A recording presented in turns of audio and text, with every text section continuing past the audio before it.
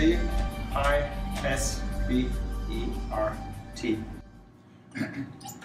The second guy, he was a computer guru at the time. He was in charge of the guidance system and the missile.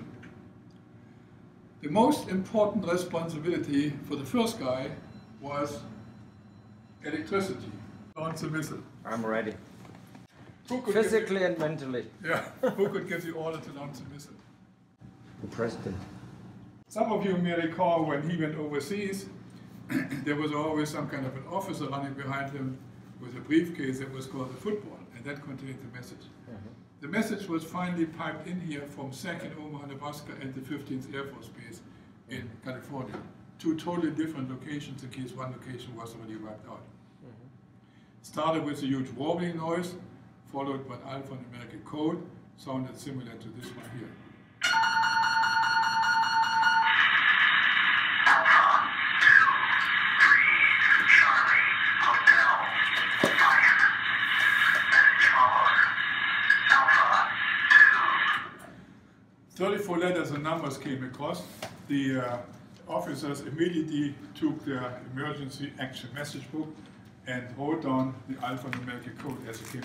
And then they repeated this, and then they exchanged those books and read each other's notification. If they agreed that they were identical, they were authorized to open this Evo safe. In there is something which looks like a deck of cards, similar to this one here. The first two letters identified a specific card. They opened the card, inside is another cookie with 5 digits. That had to be identical with the second part of this message. If this was the case, they knew they had an authentic message from the president. Then they took out 2 keys. One for the officer, one for the commander, inserting it over here, and one for the deputy, inserting it over here. As you can see, they're too far apart for one person to do it at the same time. They were spring-loaded to the off position. They had to be turned within 2 seconds, and they had to be held for 5 seconds. You give the countdown, and you say 3, 2, 1, launch, and when you see launch, you turn it to the right and hold it for 5 seconds. Okay. And I do the same thing over here. All right, okay. Are you ready, guys? How to launch an Interkontinentalraketen Titan-II missile. 3, 2, 1, launch. 3, 2, 1. Excellent. Thank you very much. You must have done this before. You do this in airline every day. You started something which cannot be stopped. There is no way to communicate with this missile anymore. The missile was gone. We didn't have the technology to communicate with this missile. If we would have had the technology, the Soviets would have figured it out. And you don't want this baby coming back at you. And there's no oops button here. Launch enabled. The batteries on the missile are force-fed with electrolytes, and gradually the closure door is going to open. And when it breaks the radar system, the alarm goes on down here in the control center.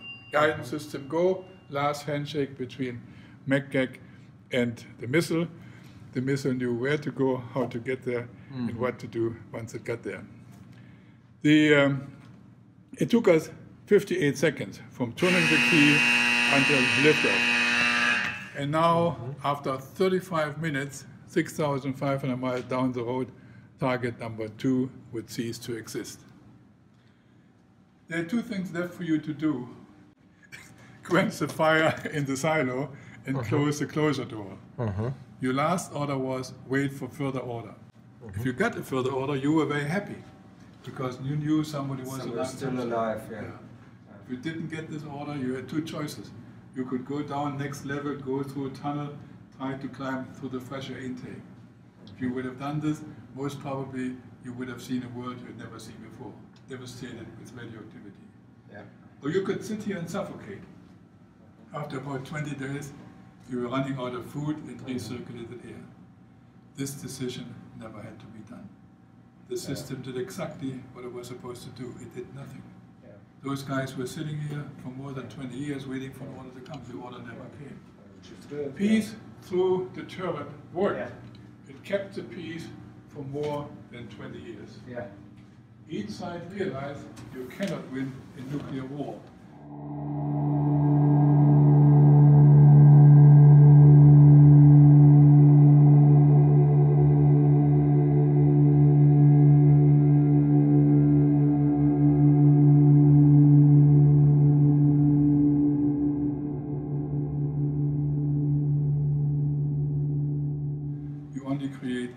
mutually assured destruction, MAD, a mad scenario.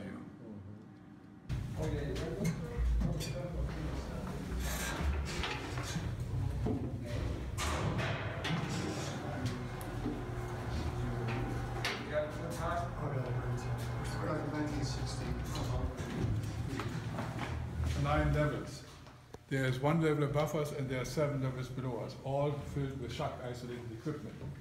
This door was always closed because behind it there was a refrigerated environment. Temperature had to be kept at what level? 16 Fahrenheit. Inside this silo you have those hydraulically retractable working platforms, so that you had to do some work on the outside of the missile. All of those platforms are lowered and you could walk out there and do some job on the outside. So let's go over here.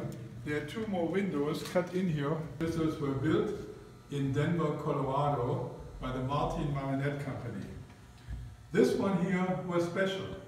This was number 10 from the production line. This missile never had propellants on board and therefore it can safely be used for a museum of this type. The first 12 missiles were used for the Gemini program. Remember Neil Armstrong, first guy on the moon? When he took his first flight into space, he was sitting on top of the Titan-II.